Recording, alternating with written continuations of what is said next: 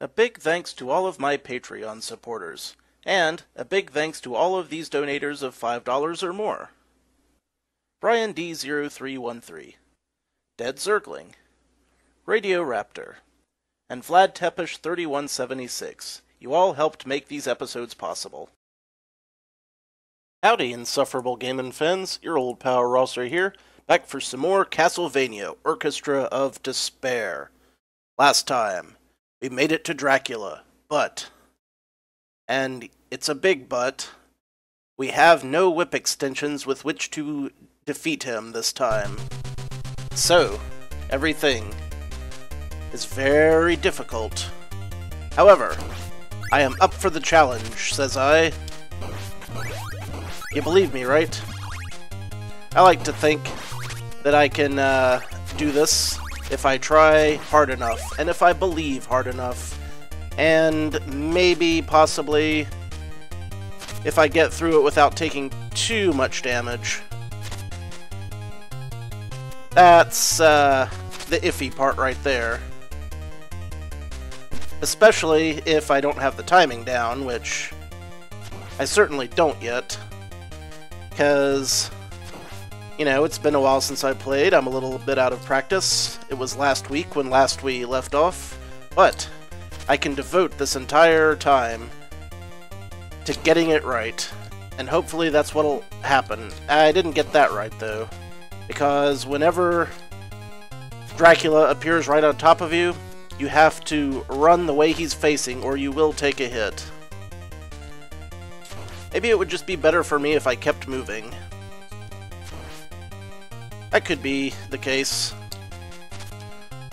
Then again, when I do that, bad things sometimes happen to me. Often happen to me. Okay, well, you know, we've got, I was gonna see if maybe there was a secret over here like there is in Super Castlevania. There isn't. But it would have been neat if there had been, right? That would have been just super helpful and great. Now, how do I want to play this? I seem to be getting more hearts this time, which is cool. Let's try this with Mr. Boomerang, because I could possibly use that to stay far away from his second form, if I can get to his second form, which, you know, it's iffy at best. Ah well. I really need that doubler that I was talking about before, but I don't fully understand how to get it. It wasn't like that, I'll tell you that right now. Nor that. I feel like if I could focus on trying to get the doubler, and I can also make it to the second form, I'd have a really good chance of beating it out. That's the trick, isn't it? Not getting a whole awful lot of good stuff here. Hearts. That was a miss. Damn it. Wait, did that hit him? Well, I got my doubler and I got a whip extension, so we just found a new method of doing this shit. I am frankly amazed that that worked, and I will be trying to nail down whatever I did that time. I like this. I like this a lot. So it seems like I basically just tossed that holy water at his feet, and it happened to take out some fireballs. This is very cool. I like it. Ah, I didn't like that though. That was rough. Gotta get back into the swing of things. Gotta flail about and smack him in the noggin. Dent that skull for him before I send it into orbit. Yeah. Ah, I was... Curse my metal hide, I wasn't fast enough. Oh well. We have a new strategy to try. A new day, a new strategy.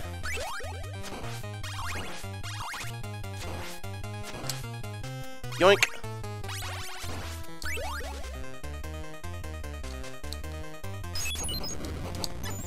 That didn't do anything for me. That did. I wonder if I can repeat that. Double whip extension. Well, hell yeah. That's really useful. This is perfect. If I'd known it was that easy, I would have tried this sooner, but I didn't. That's a very interesting quirk of this fight, and I'm glad that we've established it. Very cool, very cool. So now you all know the secret method to using holy water in the first form fight. It has been previously known only to everyone else who knew that, but never told me. Which could be a few. I don't know. I tend to try to avoid walkthroughs for games until I absolutely, positively have to use them. Because I like going through these things blind. You know, give a sense of real accomplishment. Yeah. Wow, this could be a short episode. I hope not. But at the same time, you know, it would be hilarious if I nailed it this fast after having that much trouble with it before.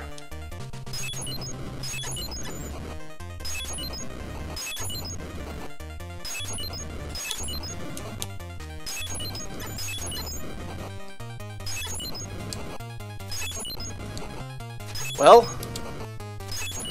what do you know? I'm a little bit surprised that that went so well. I'm quite amazed. We're only 7 minutes in, so I guess I should try doing the second loop and see how far I get on that. This was a pretty fun little Castlevania hack. Produced by Tech Hacks, directed by Dr. Mario. Music by James Banana.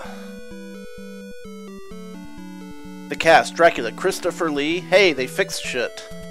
Bela Lugosi, Boris Karloff. They're paying proper homage to the actors. Barbara Sherry, Lon Chaney Jr.,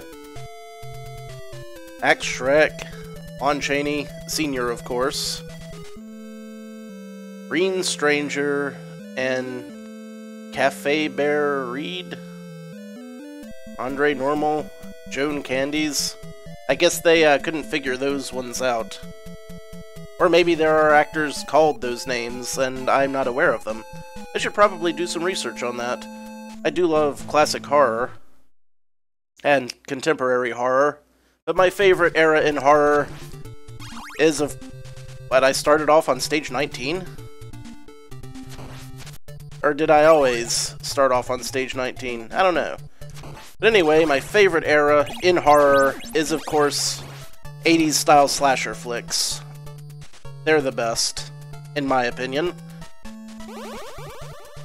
Well, I mean, not objectively the best, just, you know, kind of what I grew up with, you know, hanging out with my friends on the weekends, and we'd each take turns renting 2 horror movies from the local shop. And we got all this, you know, cheesy schlock from the VHS rental. And, you know, every once in a while we'd see one that was really good that I'd, well, or so bad it's good that, it would stick with me to this day. That's where I first saw Evil Dead 2, Dead by Dawn with Bruce Campbell, which is my favorite one in the trilogy. But, they're all pretty good. I also saw movies that were so bad they were awful. I forget the exact title, but it was something like Wendell or Wendigo, Wrath of the Frostbiter, or Frostbiter, Wrath of the Wendigo, or Wrath of the Frostbiter, Wendigo, or something like that, but it was pretty bad. But, it may have been deliberately bad, honestly. I'm not sure. Of course I would get hit after I pick up the turkey. Of course I love the Friday the 13th, A Nightmare on Elm Street series. And, you know, and some of the series that, are a little weirder that I like. I love the Phantasm series with Angus Scrimm playing the Tall Man. That's a trip of a movie if you've never seen it.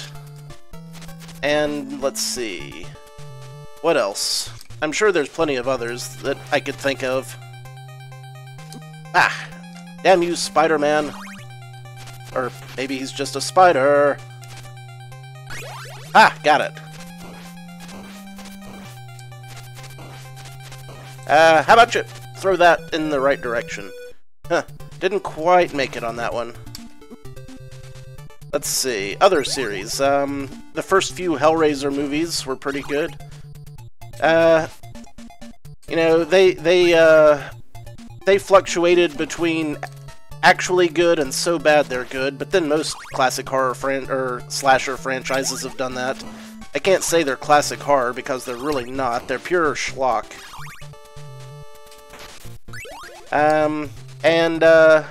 Let's see.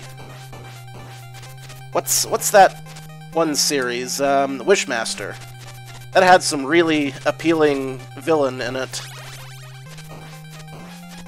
Not the greatest movie, but I love the way that the actor played the evil Jinn or genie. Leprechaun with Warwick Davis as the titular character, and I want to say Jennifer Aniston, but I might be wrong on that one. It's one of those female actresses that you know, was like really popular later. Of course, the original Nightmare on Elm Street had the debut of Johnny Depp, but most people already knew that one. What else can I say about classic slasher flicks? Oh, of course there's the Child's Play series with the evil doll Chucky. That's a good one.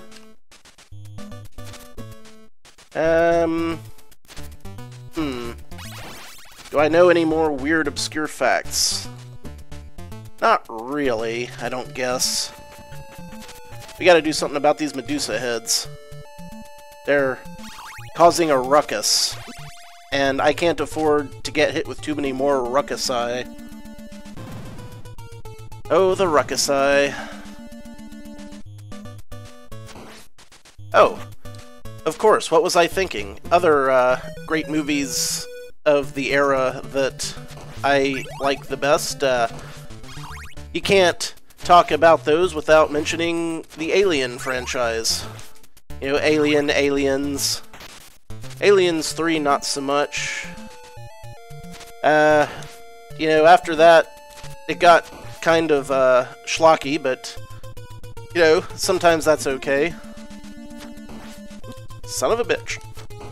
I'm taking an absolute pounding here.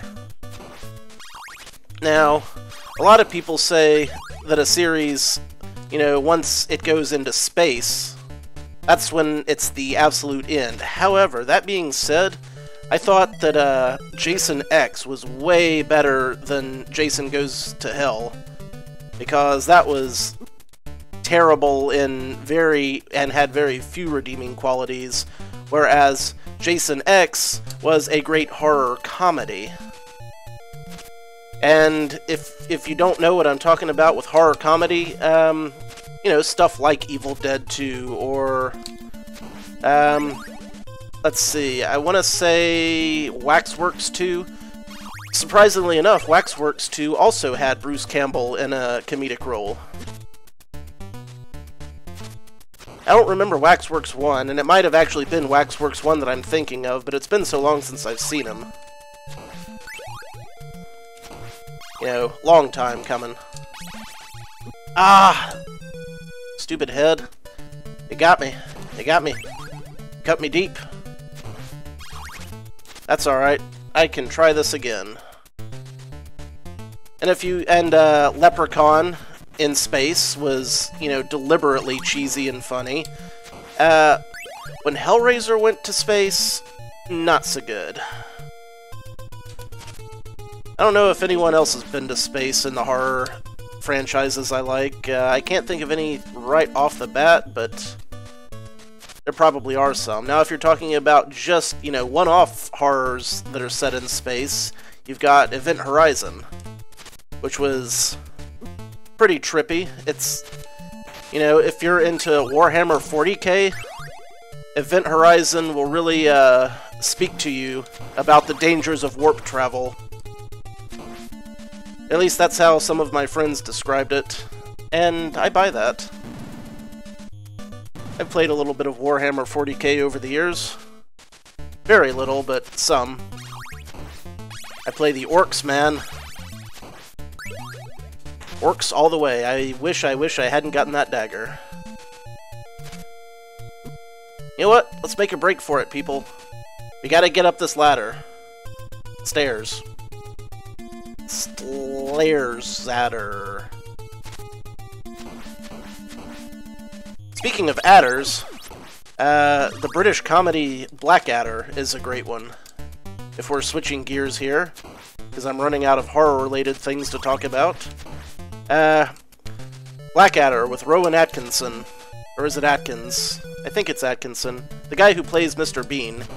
I like Blackadder even better, because he gets to actually, you know, joke around and stuff. You know, make, you know, more subtle comedy. Not that Mr. Bean doesn't have its subtleties, but I just haven't seen as much of it. My grandpa loved Mr. Bean, but I haven't really seen that much of it myself. Okay, made it through there, somehow.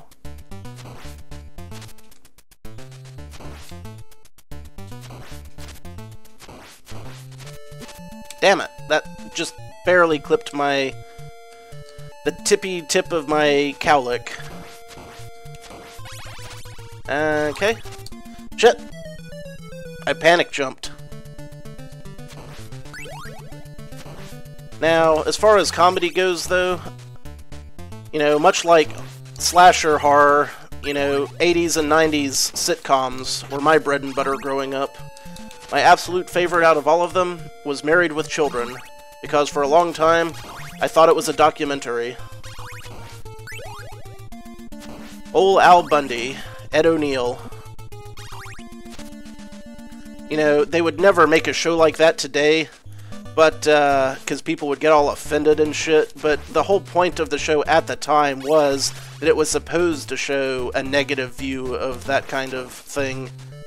But they did it in a way that wasn't, you know, it wasn't, I don't know, they didn't dilute the humor, they didn't pull any punches, and it was actually funny. You know, they didn't try to have heartwarming lessons, they didn't try to, you know, make it seem like the family really loved each other at the end of the day. It was just pure in-your-face hatefulness.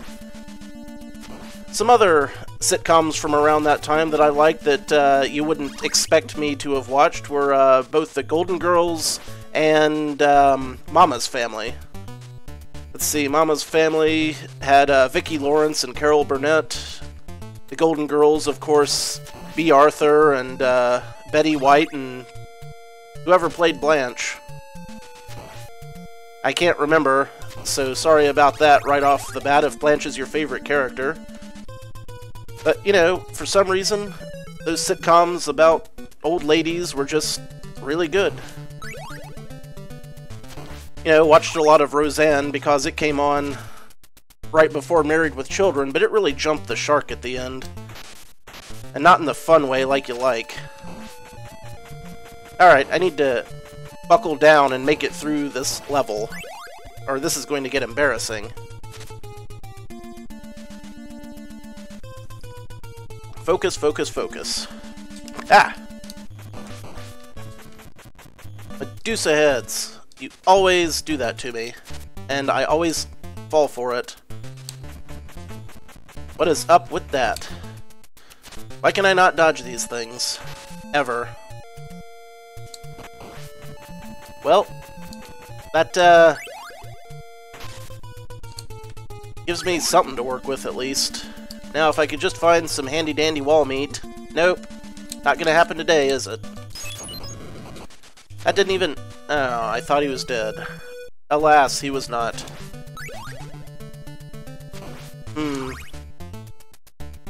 What else can be said? You know, usually I talk about video games, so this time I was talking about television. I hardly watch any television at all these days because, you know, everything good is pretty much on YouTube. You know, I like watching video game-related channels, and most of my friends do that too, and you know, every once in a while I'll watch something. Of course, I watched Ash vs. the Evil Dead on Stars, I believe it was. And, I haven't been keeping up with Game of Thrones lately, but I read all the books and I do enjoy the show, so I'll catch up on it when I get a chance.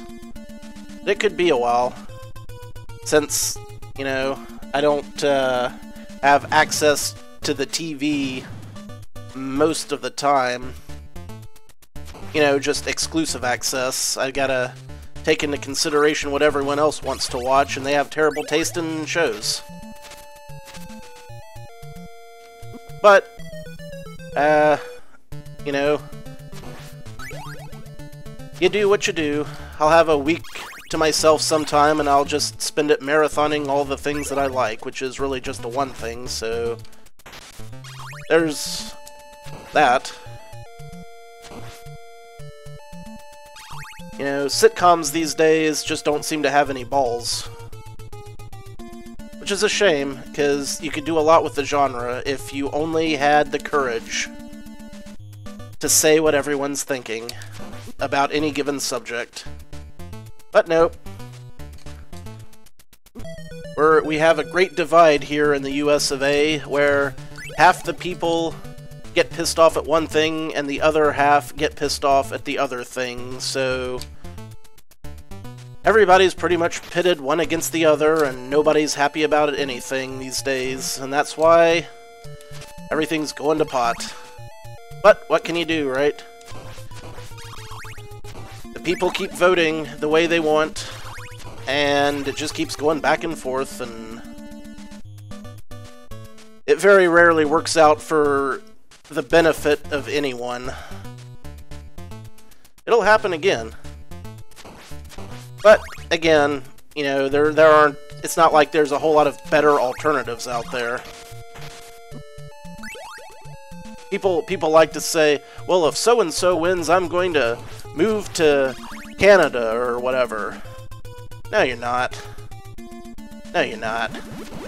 You say you are, but you're not.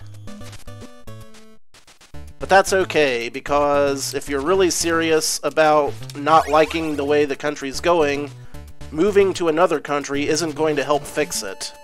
All that means is, whatever you didn't like about it gets to proliferate, so if you're serious about making a change, actually make a change. I'm not going to tell you which side I'm on, because I waffle back and forth pretty frequently. But what I do know is that we've got to start getting along here in the good old US of A, people. But that's about as political as you'll ever hear me get. I try not to, you know, espouse one philosophy over the other, because that is poison to a YouTube channel, unless that YouTube channel is deliberately going for a political demographic, in which case, you know, death threats and hate mail will be forthcoming. And I don't need that. I don't need death threats and hate mail. I've been almost killed enough times as it is. Plenty of times. Enough times to curl your hair, people. I've been burnt, beaten, almost shot, almost drowned, electrocuted a couple of times. Let's see. Nearly explosively decapitated. Nearly blown up. A lot of close calls. But I power through it. Now I wish I could just power through this level. That'd be great. Getting a whip extension is going to be the first step, I think. Boomerang would be nice too. I'm just gonna throw one out there and see if it works. It didn't, but it could have. Get me out of here! That somehow worked. Let's, just, get while the getting's good, eh?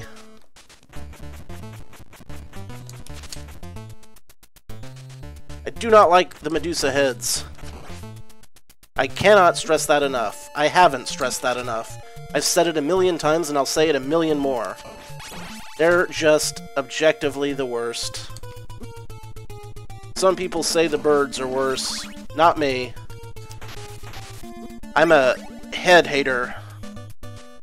That probably could be phrased a little better. I'm not going to phrase it any better, but it could be. I wonder if I'll make it to the boss this time. Maybe. Aw, you had to get that one last lick in, didn't you, game? Just one last up yours to me. I think you're throwing the Medusa heads on a little thick here, game. You know, I don't want to tell you how to run your business, but you need to run your business different. I'm not sure that this game was actually designed to go to be possible in the second loop. If it was, I'd be very surprised. Ah, that was entirely my bad. All the way back at the beginning? Well, that ain't too nice. That was mean of you, game. Droll. Very droll. Boom. And up the stairs. Whee! Ah! Holy water. That would be really useful for the boss. If I ever got to the boss. Maybe this will be the time. Maybe. We'll see. This is gonna have to be my last attempt, though. Because we're rapidly running out of the time. Hard times.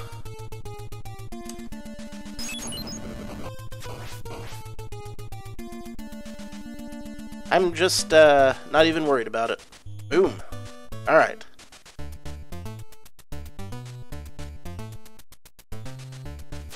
Go forth. Make rapid progress. I am surprised that that missed me. Here comes another one, right? And we made it. We've even got an extra hit this time. Well, shit. That was sad for me. Very depressing. Ah. Yep. Down, down I go. I wish that jump were a little less, sticky in terms of actually making it through it. I wonder if I could damage boost. Nope. That was probably a foolish thing to try. Yep. Not the best. Not the best. I was talking to some friends about old Nickelodeon shows that were on when I was a kid. Stuff like Salute Your Shorts and The Adventures of Pete and Pete, and you can't do that on television. Great trip down memory lane. A few of them still hold up today. The Adventures of Pete and Pete certainly does. That was a great show. They don't make them like that anymore, man. I mean, they try to make them like that, but it comes off as, you know, trying too hard. It was like the whole quirkiness for the sake of quirkiness was a new concept back when Pete and Pete came out, so nowadays all the shows try to do it, and it just comes off as tired. Why did that happen? I need to do this better. That's the trick to beating Castlevania. Be better at it. Really? I missed that one too, huh? Ha! You stuck! Got stuck up in the air. I got stuck by a Medusa head. I want that. I don't care. 4,000 points. Shit! I paid for my greed, my avarice. We sure have talked about a lot of weird stuff since I foolishly beat Dracula too quickly. But it did make me feel good to beat him. It always makes me feel good when I complete a Castlevania game, because a lot of them are genuinely difficult, yet fair. It's you know, it's a good challenge. It's a good challenge of classic video gaming skills. But not completely impossible. Although, at times, it does feel completely... Ah, you know what? I bet the stopwatch would be just the thing to get past those mashers. Well, if I ever try it again, I'll know what to do. But I think we're done for now. So, thank you all for watching. Thank you, Mr. Vlad Tepish, for sponsoring this series.